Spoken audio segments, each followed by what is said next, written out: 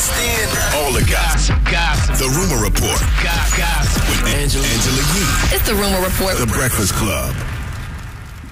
Well, Love and Hip Hop New York is returning on Monday, December 16th, and you will be excited to know that some of the original couples are on, like Chrissy and Jim Jones, okay? Now, it's been a long time since the two of them have been together, since they got engaged, and they still haven't gotten married. I know they both hate when everybody asks about that, but here is a clip from what's going to happen on the new season. I just know I'll be putting you through a lot. I've always been the man in my family, so all I know how to do is try to support and try to make money, and I don't want you to think that I'm selfish in any way. I love you more than I can love anything in this world. And I've been here with you for a lot of it. And yes, you put me through a lot, but at some point it has to stop. So where would you want to get married at? What are you talking about right now? Where would I want to get married at? We haven't even, you skipped 12 steps. But have you really talked about the steps that it's going to take for us to do better? How about, are you sure you want to get married? Not once did you make me feel like it was solidified that you got your head on straight. Is there somebody out there that you think you would need to be married to? See, Where doesn't did seem that like come me. from? It don't feel like it's me because I don't understand what the yo. Oh my God, if you could only take yourself outside of this situation and look at it. Woo, that's intense. So Jim is back on Love and Hip Hop? Mm-hmm. Jim must be bored.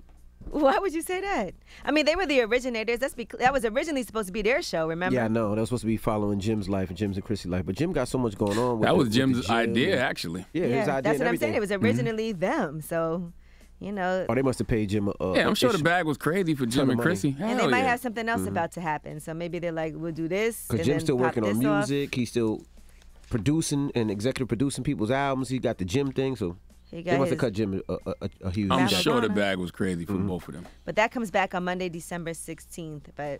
And, you know, she has previously said that maybe marriage just isn't for them. And that's not everybody's path. We've had a lot of people come up here lately and say that, too. Who else was on there? You said it was a couple of couples that came back. You know what? I don't know all the couples that are coming back, but I know that they're saying that this is exciting because some of the original people. So I don't know everybody who's coming back. Who did you hear? What's the rumor? Chrissy and Jim Jones. Oh. I just told you. I did see the promo for it, but the crazy part is I only remember Jim and Chrissy from the promo. Yeah. All right, now the 50 worst decisions in music history. Rolling Stone did this whole list. What are some things that you could say made the list, if you had to guess? Worst I have decisions. no idea. I would have to say The Super Bowl is on the list at number 44 with Justin Timberlake ripped off Janet Jackson's top, but she's the one who got the backlash from it. What I got to do with music, though? It's music history, so it's in the history of music. They were performing a song. All right, also...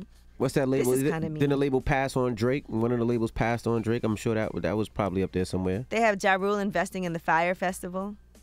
That ain't music. That's just a bad investment, though. That's what I'm saying. Huh? They're talking about horrible business moves, artistic blunders, deeply questionable moral judgment. So from music, by musical artists. Yeah. Oh, okay. The way that it's worded sounds like it's just about music. Yeah. Mm-hmm. They also have on this list Prince changing his name to an unpronounceable glyph. I didn't have a problem with that. No, that wasn't a I problem. thought that was a good thing. He It wanted was his masters and stuff back. I his thought that was smart. protesting unfair and slave-like conditions in the music business. He was the sign, whatever that's the sign. Even it's also amazing about that Super Bowl performance. That wouldn't even be a thing now. If that happened right now in 2022, nobody would even think about it.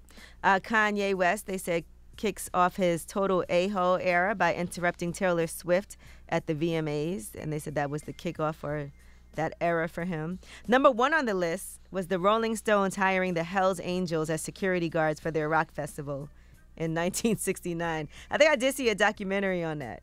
I don't remember. And how bad that was. All Why right. was that bad for them? Hells Angels as your security at a rock concert. I mean, I don't know anything about it. That's what I'm asking. It just caused all kinds of mayhem, and they are actually the ones that were swinging on people and doing things like that. Who, the Hells Angels? Yeah. Were they swinging on people as protection or just to do it? I mean, probably both. Now, you know, it got a little rowdy. Just fill me in. The dude that ran for mayor against Eric Adams, he was part of the Hells Angels, was he? Or was he not? I can't remember. That's the Hells Angels? You're talking about Curtis Sliwa? Wasn't he? Yeah. I don't think they were the Hells Angels. They're not the Hells Angels. Hells Angels is a bike club, aren't they? Maybe not. I don't know. I'm asking. That's what I don't know. They were the ones that go and like protect people in the community. right? I don't think that was the Hell's Angels. It wasn't the Hell's Angels. They were the Guardian Angels. Guardian Angels.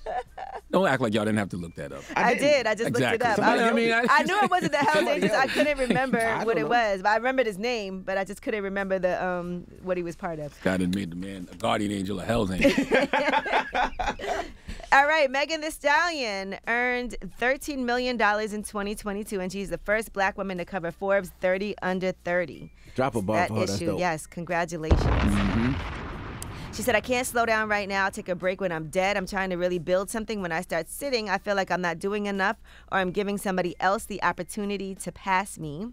She said, it's really hard to be the first something in 2022. I want to be bigger than just my music. I want people to know Megan is everything that she ever wanted to be. Megan the artist. I feel I've always liked to dabble and dab in a lot of different things, and I feel like I got that from my mom and my dad.